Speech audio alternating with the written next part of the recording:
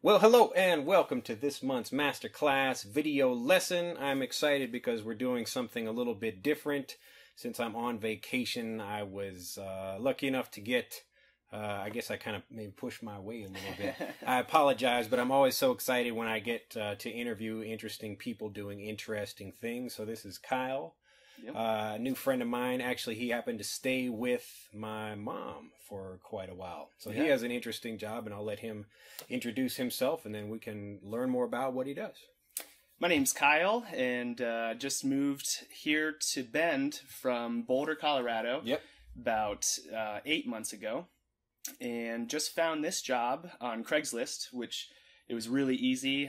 Came for an interview, met the guy, saw the two shops, and I was like, all right, let's give this a try and see how it goes. Yeah. And it's worked out really well. So I, from the beginning, the whole allure for me was all the different things that I could learn. Sure. Because there's just so many trades that go into working on a trailer. Yep. It's kind of like working on a house. You have plumbing, electrical, insulation, Yeah, it's like a mini house. Yeah, exactly. So everything that you have to do on a house, you do on a trailer. And I've since, beginning, gotten more specialized in just doing cabinetry, building them, installing them, everything, especially with the Airstreams. They're circular, and so it's really difficult. You got to do a lot of scribing. What's that? What's scribing? Scribing is like where you start with a rough piece of material, and then you start getting it kind of closer to the actual curvature of the wall. Okay. Huh. Because you can't. Because there's so many curved edges on an Airstream trailer. Yeah, exactly. Okay. Yep. So you want to get it as tight of a close fit to the actual curvature as you possibly can, and we call that scribing. Huh. And that's something you didn't know before you started either. Right. Yeah. Yep. That was something I learned just on the job. And we've developed some different techniques that work for different situations. So that's a really fun part of it. But have you been instrumental in that at all? Like developing any new kind of techniques or anything? Yep, a little bit. Yeah. When we first started, we would use a system that used hot glue guns and like sticks that kind of give you points of reference. But since then, we've found some other products that are more specific for that actually bend to the curvature, and you can tighten them down. Oh, that's interesting. Yeah, so it makes the job a lot easier and faster. Sure. But yeah, it's just every day it's something new. It's always changing. You never really know what kind of headaches you're going to hit, what's going to be most difficult. Sure. What's the latest headache or snag that you've encountered? So right now I'm working on the doors. We have these pocket sliding doors. Oh, and that's on the inside of the trailer or the outside of it? On the inside of the trailer. Oh, really? Huh. Yep. So between the bedroom and bathroom, we have one sliding door, and that one went in perfect. It was pretty much easy, no headache. But now the one between the bathroom and the kitchen is proving to be a lot more difficult. Oh, really? The one wall is kind of bowing, so it's not staying straight like we wanted it to. Sure. So when you have a sliding door, that creates friction and scratches the door, and you really gotta try and engineer around that. You buff it down or sand it or something? Right. Or? Yeah, it's kind of right now. I'm doing a combination of giving the door more space from the trim, but also sanding down the trim so that it can accommodate the space that we want. So. Well, you sound like a professional already. You've only been here a few months, right? Right. Working on this, and before this, you were working as like a landscaper, like kind of doing maintenance things like that. Yeah, I did facilities management for University of Colorado, but none of the level of woodworking that we're doing here, or even plumbing. I mean, we did some irrigation, but just completely different. There's a whole ball game, like whole new ball of wax or whatever for this, I imagine. Yeah. So this is this is the wood shed, or I guess can't call it a shed, but like the wood shop. Yeah, this is where all the woodworking's done. We got the table saw over here. Yep. Chop saw, drill press. Yeah, and then we also have this trailer in here that we're getting ready to paint. there's different jobs that come up that he takes bids on, and so sometimes they're just small jobs that are in one weekend and out the next weekend. And, oh, really? Yeah. Huh. Yep. So quick turnover, but then there's other jobs like the Airstreams Sure. that just take months and months. Oh, really? Yep. This one that we're working on now, it's been at least 13 months that we've had it. Oh. Yep. Huh.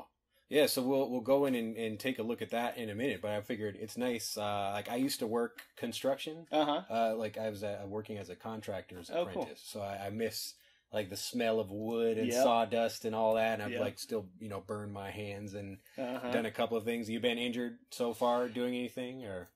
Well, it's funny you mentioned that. I haven't had any serious injuries. There was one time that I was clearing some like debris away from the blade of a bandsaw. Oh, really? And just did it too quick, and it got just the tip of my finger, and that was pretty early on, and it just made me realize, yep, got to really slow down, take your time. It's easy to feel rushed, but around this type of machinery, you don't want to push yourself. Sure. Do anything risky. Well, your boss sounds like a nice guy, and Yeah. he's like, let's make sure we get the job done correctly, kind of person. Yep, or? very okay. much. Yeah, lots of times, he'll do the quality analysis and be like, yeah, it's just not up to par. It's not up to snuff. We got to send it back. Let's redo it. So there's a lot of that, which is always a little heartbreaking. You install something and you're like, nope, rip it out, redo it. But you feel good when you do a good job. Yeah, exactly. Once it's done right, you're like, all right, solid. Yeah, well, I mean, that's great. What other things that you looked into? So since you're just moving here and you didn't have like any leads on jobs or anything, and you applied to this and other things as well. Yeah, there was another cabinetry job. Oh, so you were like thinking about doing some kind of woodworking, or you wanted to get into that field? Yeah, I mean, initially when my wife and I moved to Bend, we had this idea of buying a house that we would renovate, so kind of flip, gut, and redo. But the market just didn't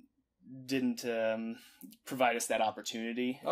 Really, like what you were paying for a house that you have to flip is essentially what you could get a house that's already in fairly good condition. So it felt like more risk than it really was worth. So this was a good second best, getting all the same experience. But in general, I just knew I wanted to do something more construction related, woodworking, hands-on, something more applicable and just practical for the rest of my life, to have skills and knowledge that will stick with me. Yeah, absolutely. I remember like the same thing, working as the contractor's apprentice and getting to go into people's houses and do stuff. I didn't really know anything about it. I mean, I just like trying to build things and paint and do stuff like that. But I can imagine you get out here and you must be enjoying yourself. You look happy. And, yeah. No, I am. I'm enjoying it a lot. It's very much just kind of an apprenticeship and a learning opportunity. It's like, I know friends who go back to school for a certain trade or whatever. Sure. Kind of comparing it to that. And it's just schooling for me. How have you found that? You talked to other friends of yours who've gone back to maybe some kind of trade school, and you think this is preferable, at least for your situation? I would say for my situation, it's preferable. Tuition rates are really high. Sure. Well, you get paid on the job, Yeah, exactly. So don't make a lot of money, but make enough to where, it's probably as good as getting a grad stipend. Sure. Yeah. I suppose if you didn't have a house, you could sleep in the woodshed, like get a place in the garage or something. Yeah, or get my own trailer to fix up. Yeah. I guess you could bring over if you need to maybe build something. Does he let you use the tools if you need to make something? Or? Yeah. Yep. He'll let me stay after hours and build things for myself and for the house. Sure. Have you made anything yet? Not yet. Haven't needed to use the table saw or anything. I got basically all the other equipment at my house. So you have your own. You have like a garage or something. You got a space to work. Yep. Yeah, I got a garage. I haven't built it to be a good woodworking space yet. There's still a bunch of recreational gear and whatnot in there, but I at least have all the equipment that I need and machinery to do a lot of the woodworking that I want to do. Huh. Yeah, it's all fascinating to me, especially now because everything I do is digital. I know. So I miss like I don't even have personal students that I teach anymore. So everybody, you watching out there, this is how I get to connect with all of my students. But it's really fun to just come and I mean even just to volunteer to try to help out to do some kind of building project or landscaping, that kind of thing. Have you had a favorite part of the job, like the woodworking specifically, or maybe like electrical or plumbing or something? Yeah, that's a good question. I mean, woodworking I definitely enjoy the most. Yeah. It's the most fun. But I guess, the finishing work. So oh, sure. I mean, you want to explain a little bit more about that, like the different, like the stages of that? Right. So, well, that's a good point. Yeah, the stages. If you really want to start from the beginning, clients find a really old trailer and they ship it to us. Lots of times they'll work with an architect firm that they draw up plans and designs and they ship those to us as well. But once we get the trailer, we just start in the demolition phase of ripping everything out, getting it down to just its skin and bones, and then start from scratch. So we'll do the electrical and the plumbing and the insulation, and then put the inside skins back up. Then we do all the cabinetry, the flooring, and then the cabinetry. Then we install lights and appliances. Wow. But then the finish work, so that's what I was getting at, is really just everything cosmetic that you can see with the naked eye, and just really honing in on those details. The nitty gritty of there's a speck of sawdust over here, or there's a smudge on this wall, or, so it's tedious, but it just makes everything pop at the end and just makes it look show worthy, showroom quality. And your boss has a good reputation, or the company or whatever? Yeah, he does. Yeah. His wife actually started the Vintage Trailer Association of Oregon. Oh, really? Yeah. That's a good, if you can start a trade organization, you must be doing pretty well. Yep. And I'd be remiss if I didn't put it in there for the Vintage Trailer Masters. That's the sure. So that's if you out there have a vintage trailer, or I mean, but you guys are pretty focused on Airstream trailers. We're pretty focused. Yeah. I mean, there's enough demand in the market that we have like 3 sitting outside just waiting to be worked on. It's amazing to look, especially the difference.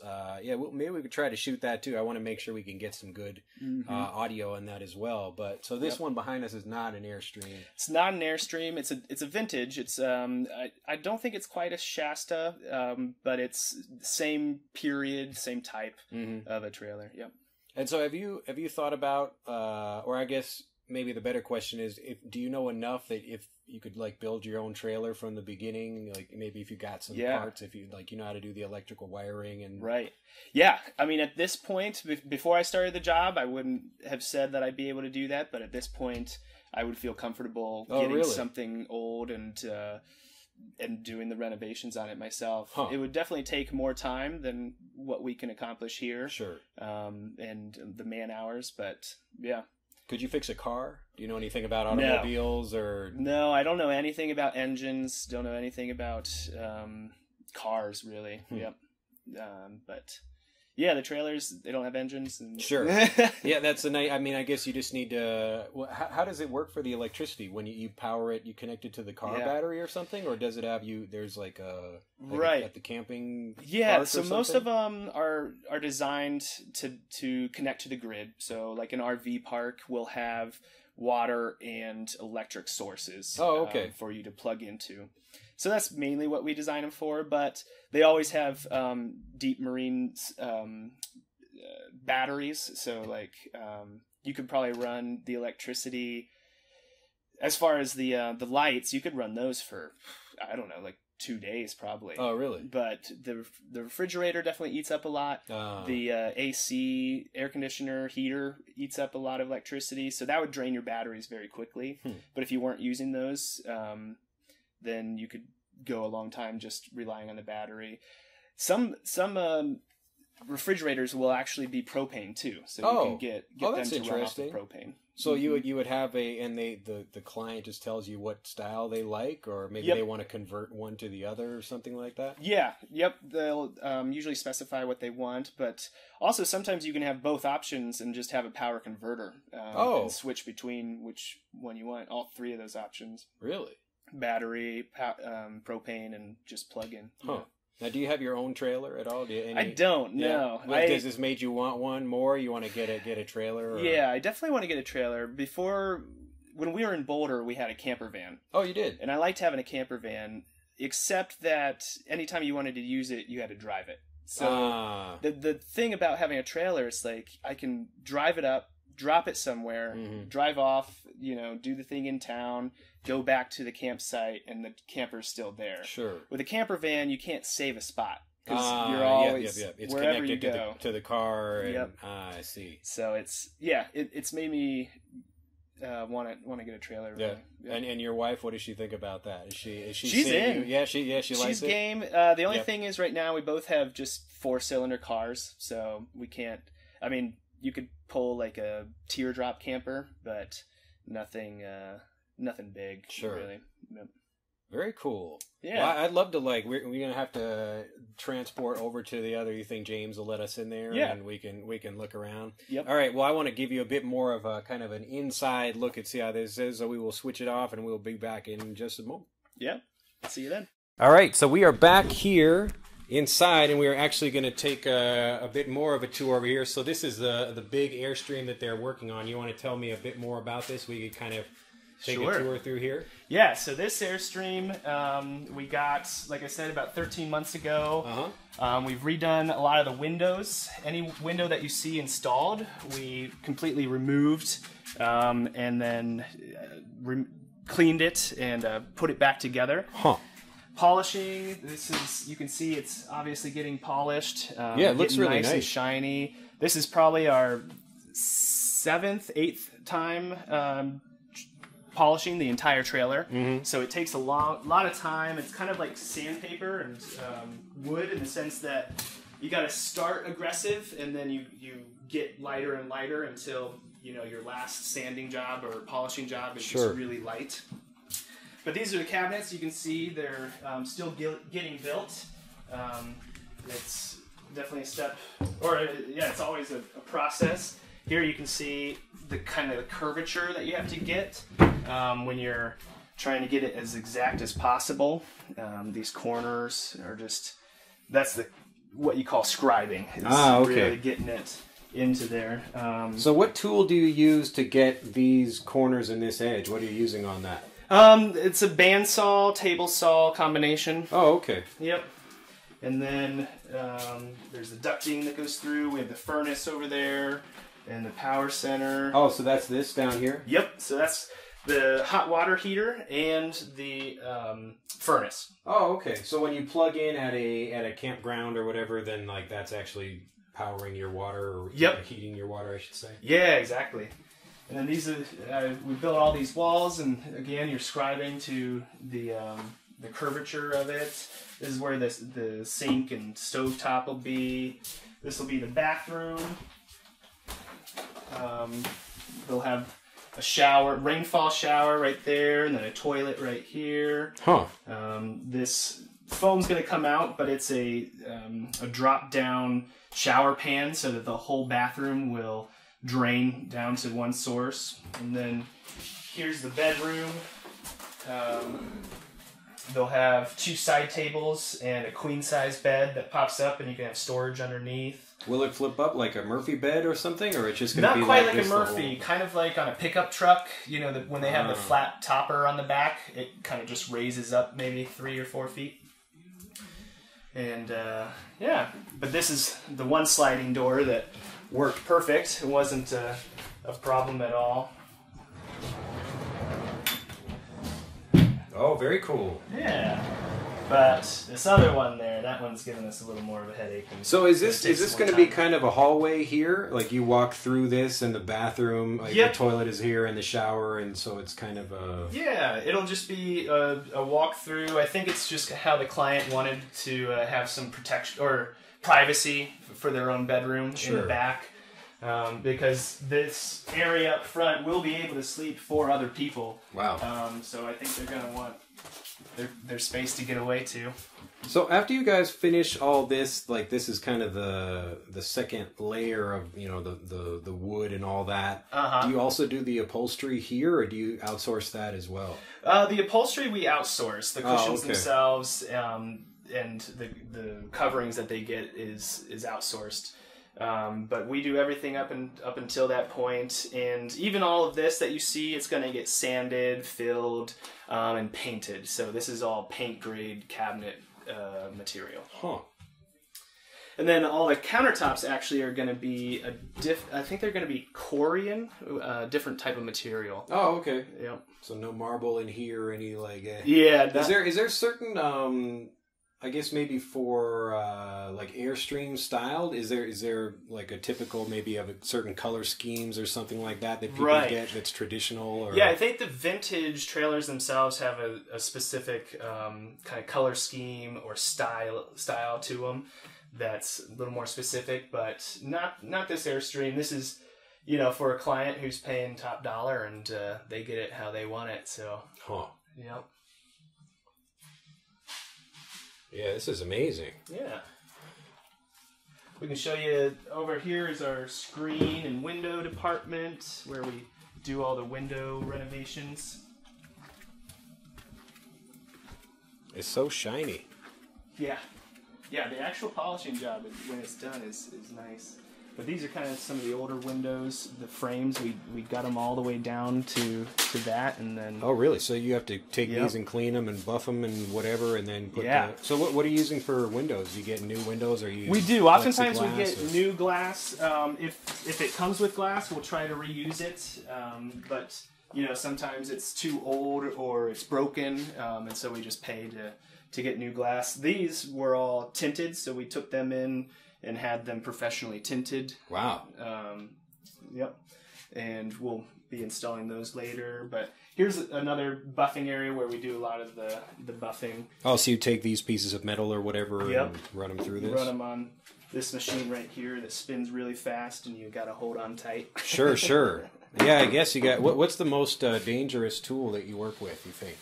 That's tough. Probably a grinder. Oh, really? A handheld disc grinder that cuts metal. Oh, really? And sometimes you're in a tight spot that you really don't want to lose any kind of control, or else it could really eat your lunch. Wow. Yep. Yeah, look at all this stuff. This is great. So what is like? Let's say I wanted to come in here and redo my own trailer. What is that going to run me to do something like this? Do you know anything about the pricing for this stuff? Or are you learning about that? You know, it can range anywhere from $60,000 to $160,000. Wow. Yeah. It just really depends on how much work you need it to go into it, and what kind of finished product you're looking for. Yeah, it looks beautiful. And the components. I mean, you know, this one's got two, I don't know, those are probably $1,200 air conditions. The ones up on the top there? Yeah. Yep. Huh. And so you also said you raised this one 6 inches, this kind of like bottom section so here. This is hidden. It's actually over here you can get a better look at it.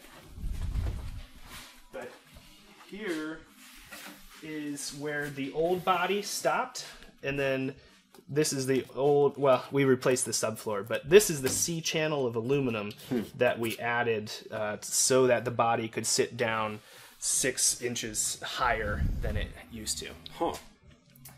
Yeah. So that's definitely a specialty. I think we were the only second shop that's ever done that. Wow. Yeah. Well, you guys are pioneering some new techniques then. Uh-huh. Very cool. And we can take a look at the ones outside, too, before we let them go. Those are kind of in a different level of the phase, you know.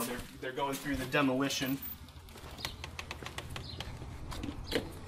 But this one here, you can see we got all the windows out. All the inside skins have been ripped out, and all the old insulation's been ripped out.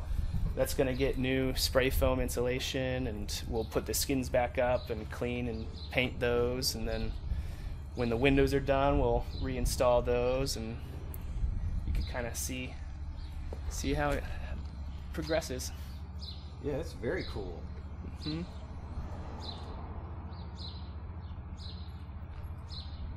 And then one thing we built before the summer came were these these apparatuses to be able to support the weight of lifting the body up off of the trailer chassis. Sure, sure. And that's how we did this one. We replaced the subfloor by getting the whole body up off, and then redid that trailer chassis. Yeah, this is just amazing stuff over here. And yeah. So this is also an Airstream, but a smaller version. Yeah, this one is just a cute little like 15 foot. Then I think this one's like a 20 foot, and that one's, I don't know, 25. The one inside I think is 30. So they make all sizes. Huh.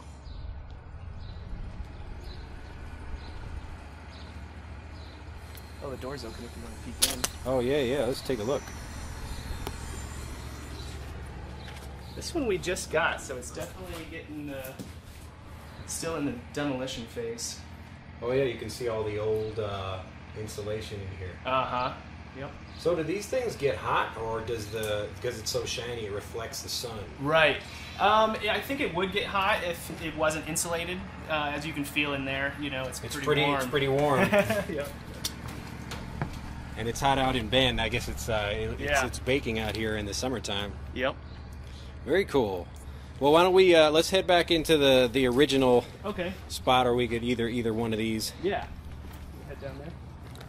But this is great. I mean, you feel pretty lucky that you found this job, and yeah, I do. Yeah, that's something cool. Yep, it's a really fun job. Definitely learning stuff new every day and getting good experience. Yep. So you think you'll maybe take this and maybe open up your own business with it somehow, do something interesting like that? Right. Or? Yeah, I don't know exactly yet. I'm still trying to work out the kinks of what my next step would be. Huh. But it does feel like a good step in the right direction. Sure. Yep. Yeah, very cool. Yeah, I love the shot. Got the basketball court in here too. Anyway, well, I don't want to take up too much of your time, but yeah, it's been a pleasure. Thank you so much for letting us come in and see what you get to do over here. It looks like fascinating work. Yeah, no, it's my pleasure. I'm glad you guys could come. All right. Well, anyway, we will come back in just a moment for the special mission homework assignment for this month, and we will say bye-bye to Kyle. Yep. Bye-bye. Well, that's it for this month's lesson set. I hope you have enjoyed it. Did you enjoy seeing the inside of those trailers and just really getting a nice, more interesting background than what I have right here?